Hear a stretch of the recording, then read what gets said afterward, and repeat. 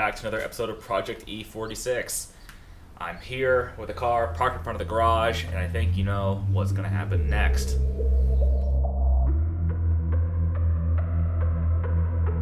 As you can see, I have the E46 sitting on jack stands. You may be thinking to yourself, but you can turn some more wrenches today. And you'd be absolutely right. We're going to be doing some more work on the E46 today. Hopefully it goes well, but you're never quite sure. That's why I'm vlogging the whole thing, so you can watch me struggle. So, you may be saying to yourself, okay, we're going to turn some wrenches, but Jake, what are you going to do to the E46? Well, if you've been following along, you've seen that for the most part, I have the whole rear end of the car taken care of. Suspension, chassis reinforcement, all that stuff. But I haven't addressed as much stuff on the front of the car, specifically in the front suspension. Yes, I deleted the front sway bar and I installed Raceland coilovers, which are nice, but there's still a lot more to do here. And specifically, there's a big issue point with the E46 platform, and I'm going to address that today. So today, I'm going to be replacing the front control arm bushings on my E46.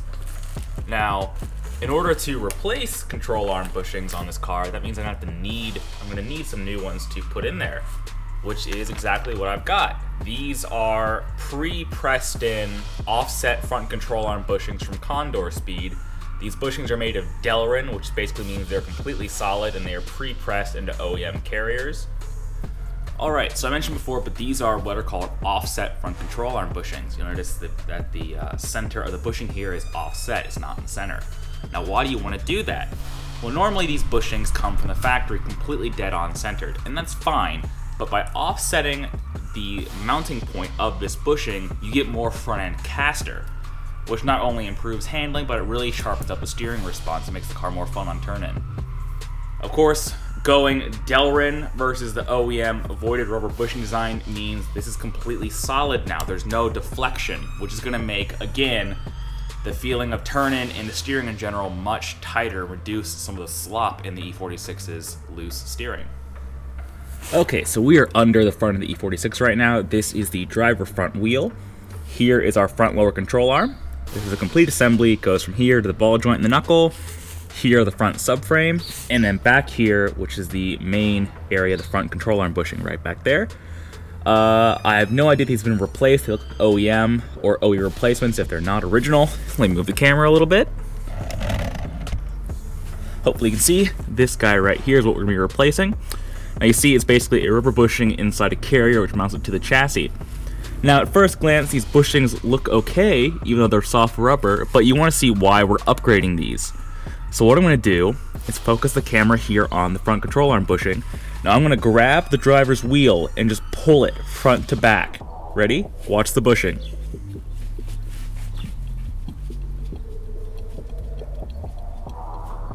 You can hear the bushing making a squishing sound, and you obviously see all that side to side and front to back deflection in the bushing.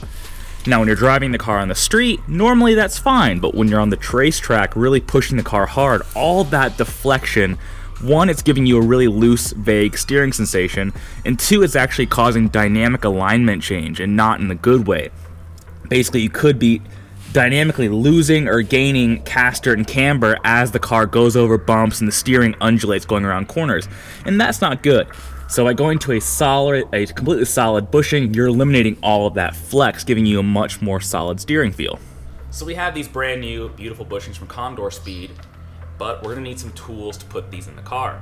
From the look of things, we're gonna need a 17mm socket with an extension to get our wheel off, a ratchet, preferably a 1/2 inch because they're bigger, and a 16mm socket for the carrier for the front control arm bushing.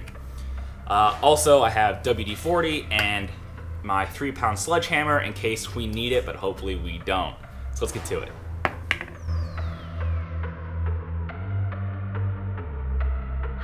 Alright, so with the wheel off, we have a little bit more access to what we're looking for here. Don't mind all the oil leaks. I have a leaky power steering hose. It's just destroying everything down here. But the first thing we need to do is that if you look at the front control arm bushing, the whole little carrier assembly, we see that there's this front subframe brace in the way, so we need to remove this. There are a series of 16mm bolts, 1, 2, 3, and 4, so we're going to take off this brace so we have full access to the carrier. Okay, so the front subframe brace is almost off. The last bolt holding the whole thing together is actually inside this little void where the front jack point is on the front crossmember. Right here.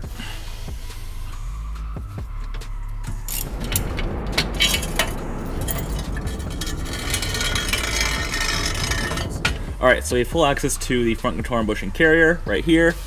We have our 1/2" ratchet and 16mm socket, and we're going to take these two bolts off right here.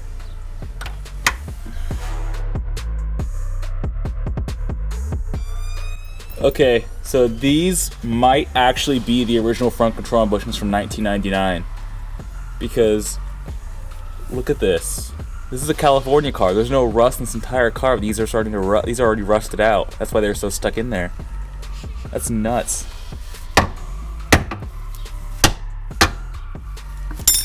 These bushings are just press fit onto the end of this control arm. There's no bolt over here or anything, so it should just be a matter of pushing this off. Now the only question is how nicely this is going to come off the control arm bushing. Sometimes you have to use a saw and cut through the whole rubber, and sometimes you just take a big hammer and knock the whole thing off. So it's really luck of the draw as to which way this is going to go. So, alright, so for the record, I wasn't sure how bad these things were at first glance, but they are... The insides of the bushing are just trash. Honestly, these are junk. So there's actually grease popping off one of the bushings, so these things are just done. So I'm glad we're replacing these.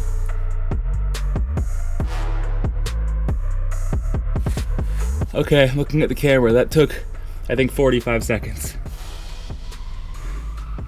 Yeah, so the bushing, it looks like it's fluid filled and the bushing tore. It's actually no longer centered on there, but obviously the rubber came off on a couple different pieces. But yeah, that's this one side off in about 45 seconds. Not bad, huh? Okay, so we have the driver's side front control arm bushing out of the car. I wanted to show you the difference between the stock bushings and the Condor Speed delrin offset bushings. OEM, Condor Speed. Sorry, I shook the camera there. But you can see they're both OEM carriers. The distinction obviously here is in the bushing type. The OEM bushing is a voided rubber design. There's huge gaps here where it's just not solid at all, there's just nothing, and that allows for all that squishiness and deflection. I'm not sure if you can see it on camera, but I can move that whole thing in there by my hand, let alone the weight of the car when you're steering around corners. This is the Condor Speed. Obviously it's completely solid. I can't move this, it's not possible. That's what's going to give us that increased front end rigidity and better steering feel.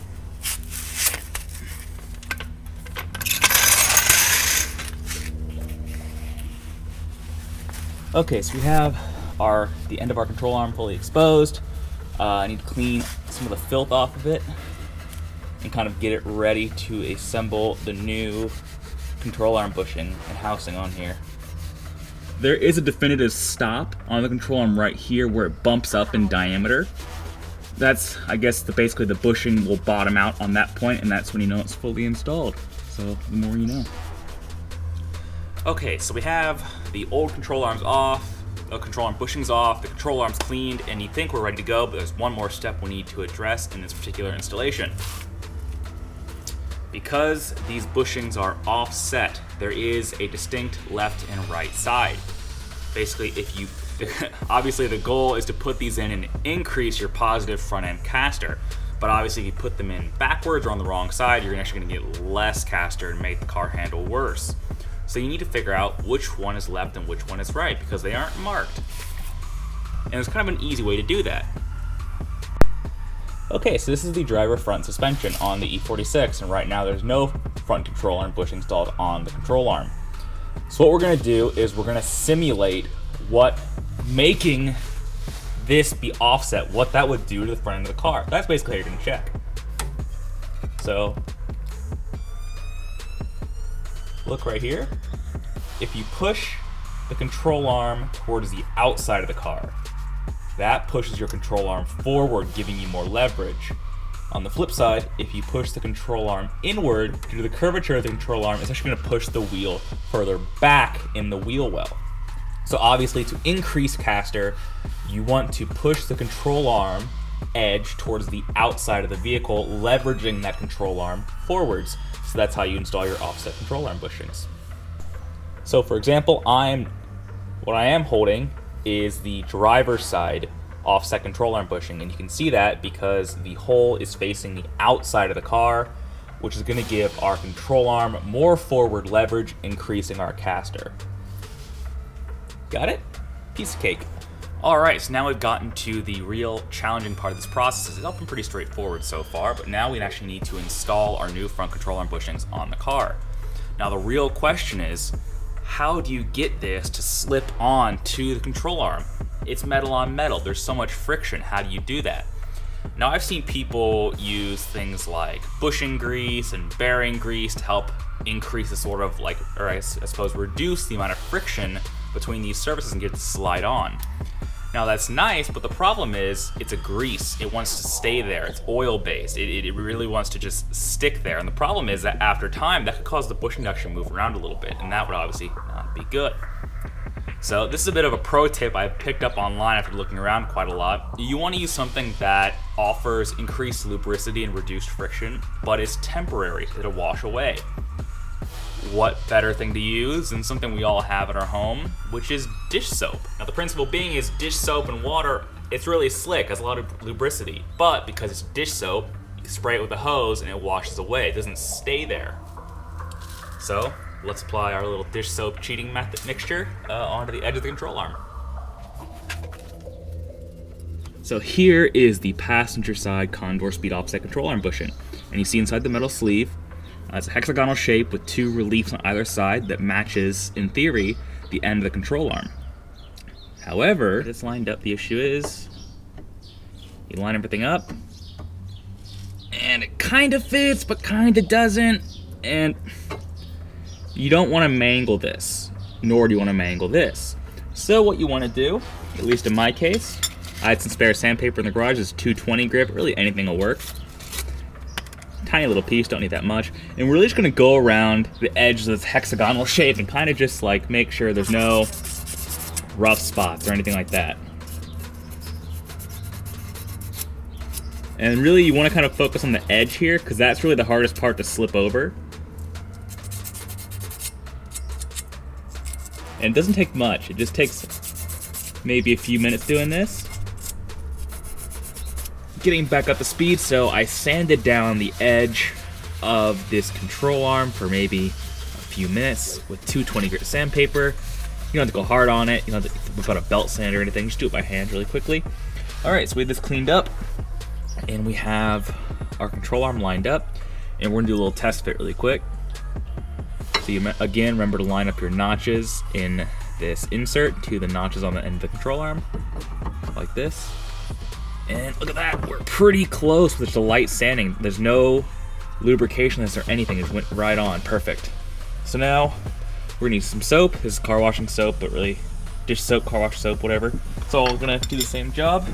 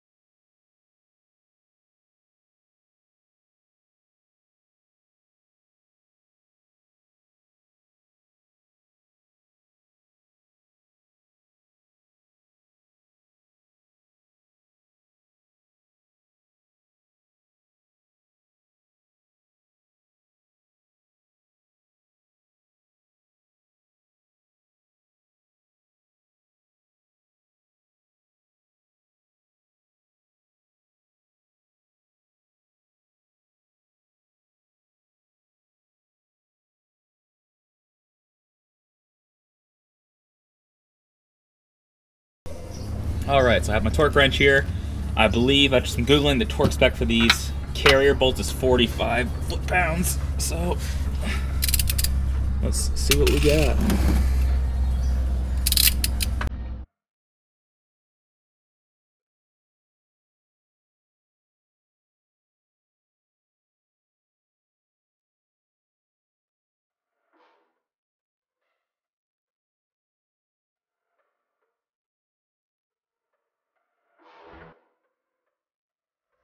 Alright guys, so the install is done. I want you to take a look at the front wheels of the E46. So as I mentioned before, it might not have been very clear, but here's your imaginary center line, right? Imagine the wheel opens to either side are even, look straight from the middle of the fender down. See how far forward the wheel is pushed on the E46. Now after installing the offset control arm bushings. Obviously every car has caster stock, but not nearly this much. This is a massive gain in front end caster and hopefully front end grip. Take a look.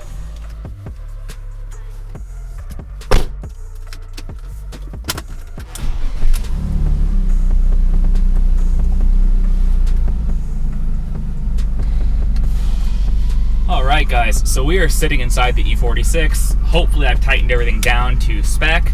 And now we're gonna go for a little test drive. Of course, after doing this modification, there's a big asterisk here, is that I pulled apart the whole front suspension and doing this, and my front end alignment is now way off. I don't know how bad it is, but in my one series, I replaced the front control arms, and after doing that, the car was basically undrivable until it was aligned. It basically was really snappy at lock and pretty rough. So, this isn't going to be a full test, it's going to be a quick drive around the block just to get a feel for things. Obviously, the true test will come when I go to the track in a couple days and start ripping this thing. Yeah, let's get to it. So you know the asterisk, you know the caveats, and you also know, as I explained, the potential benefits of going to a solid control arm bushing, especially an offset one like this. The car visibly has a ton more caster than it did before. I thought Condor Speed said I gained about 3/4 of a degree caster, but it visibly looks like way more than that. Yeah, seatbelts on, traction control off. Let's go for a little drive. So sorry if I'm being a little bit quiet. I'm listening for thunks, clunks, and any sign of impending doom. Obviously, when you pull the whole front end of the car apart, there's a possibility you didn't do something right, so I'm just kind of listening very carefully. So as you can see, my steering is a little bit off, though actually it was a little bit off before, just from going drifting and throwing stuff out of alignment. So that's no big deal. You hear the water diff clattering.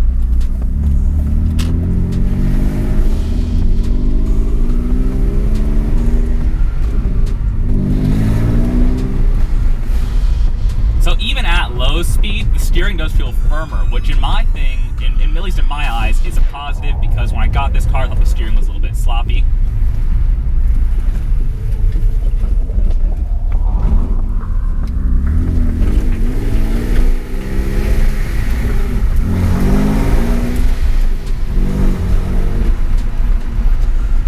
Okay, not bad. Yeah, the steering's definitely a little bit heavier, which is nice. It's definitely a positive for the E46.